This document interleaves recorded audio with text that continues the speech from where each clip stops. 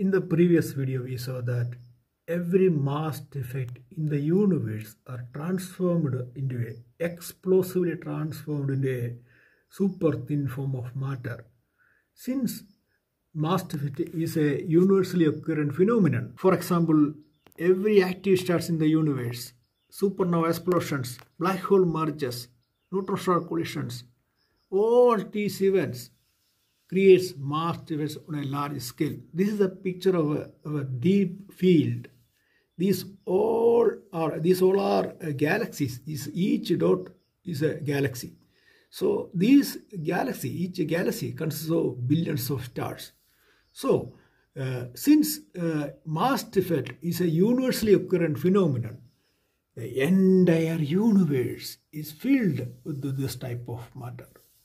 Now, as a form of matter, this matter will be attracted by massive body. Every massive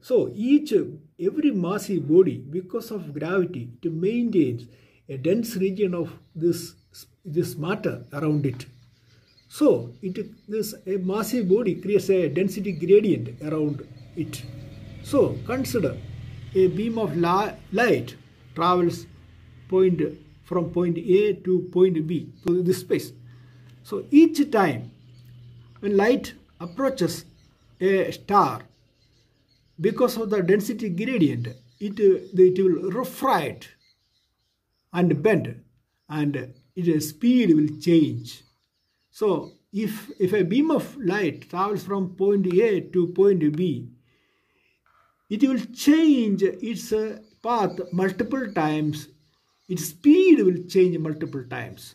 So if you draw the path of the light beam, it will look like this. It will look like this.